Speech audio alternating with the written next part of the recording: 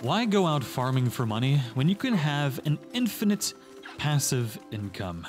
Well, that's exactly what we're going to be going over today in Hogwarts Legacy. We're going to be able to passively make as much money as you'll ever need in Hogwarts Legacy. This is still going to revolve around quote-unquote rescuing beasts, but without having to actually farm up beasts the way we were in our last money-making method. This is going to be much more passive, and you'll be able to make money while playing through the game without really ever having to worry about it again. Now, there is going to be some legwork that you need to do to get to this point, and it's all going to be revolved around expanding the room of requirements with Deke. Every time you do a new mission with Deke, you're going to unlock a new vivarium biome. You're going to be able to unlock a total of 4 different biomes, and every single time you're going to unlock new things for the vivarium. But the third mission in particular is the most important, and this is the one where you unlock breeding, and this is how we're going to get our passive income strategy.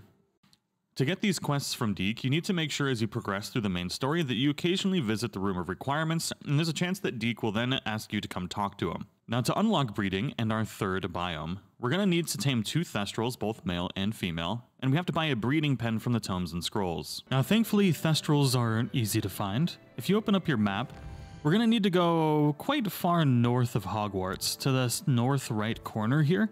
And if we zoom in on the map, in this little swamp-looking area, there's going to be a Thestral den. And this time, I just got really lucky, because right there is a shiny Thestral. Now what you can do is you can just use Levioso on them, and then you can hit them with the Biag. You can just try and do this as quick as possible. You can Levioso them again if you need to. Just chase them down. I mean you no harm. Levioso. And wham bam, thank you ma'am. You've got your Thestrals. We're gonna need to get a male and a female. After capturing your male and female Thestral, you're gonna need to head to Hogsmeade to Tomes and Scrolls. Once here, talk to Thomas Brown, and he's gonna sell a breeding pen for 1,000 gold. Once you've got your 2 Thestrals and your breeding pen, go ahead and head back to the Room of Requirements and speak with Deke. Let him know that you've picked up both of these, and you're going to unlock the new Swamp Vivarium. This is actually where I chose to put my breeding pen and my 2 Thestrals. Once you've placed the breeding pen and your Thestrals, you just need to walk up to the breeding pen and choose which ones you would like to breed. I'm guessing they just kind of get stuffed in this little pen. Oh, look at the... Oh, that's so cool. Breeding for 30 minutes. That's not bad. Oh, and you can actually see both of them in there, or at least that's the female one, who is also the shiny Thestral. Oh, our little Thestral is just running around. Once it's born, you're going to have to groom it real quick and feed it, and then we're going to have to talk to Deke again. But this is getting us very close to our passive money-making method. Once you finish talking with Deke and complete that quest, this is where we can start our passive money-making process. As you can see, we have a bunch of babies in here already, and we're essentially making a puffskein mill. We're rescuing them, okay? We're rescuing them. That's what's happening. Once you start having these babies, what we can do is we can open up our menu, and we're going to take these offspring, and we're going to move them to our inventory. You can do this with one beast. You can do this with any beasts in the game. And essentially what we're going to do is we're going to continuously set these up to breed. So every time new babies pop in, every 30 minutes, what you can do is while you're playing through the game, maybe you complete a mission or 2, you can come back, pick up your babies, and then set them up to breed again, and then go and play the game. And you don't have to spend any time really farming. The only thing you have to do is just come here and fill up your breeding pens. And you can even collect items when you come back here too. So it's kind of a 2-for-1 special. So we're going to put 4 of these ready to go. You can only put 4 breeding pens in each area, at least for now. I don't know if there's another upgrade that allows you to end up putting 5, but 5 would, I assume, be the max. So currently, I can do 4 with the 3 biomes that I have.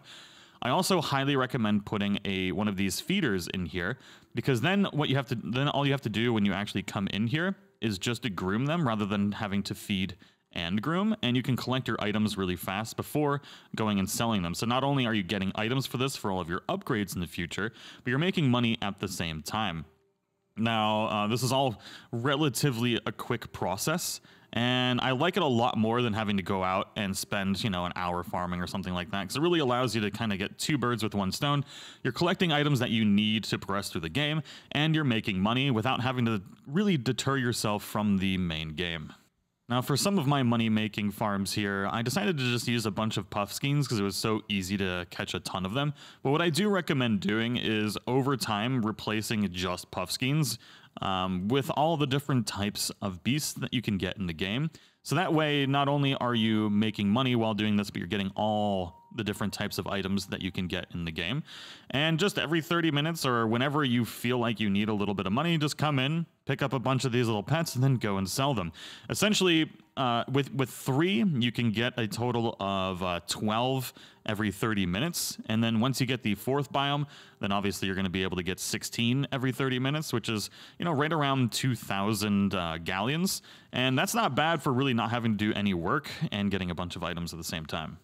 Now, if you don't know where to sell all of your beasts, you need to go to the North Hogsmeade Flue Point, and there's going to be a place called the Brood and Peck. This is where we're going to take our beasts and sell them. Now, unfortunately, babies or shinies or any of that stuff don't sell for any more. All beasts sell for the same price, regardless if they're babies or shiny or really whatever. But it's definitely a nice little extra chunk of change. And you can still use the other money-making video that I made with that rotation where you can make about 21,000 galleons per hour if you decide to.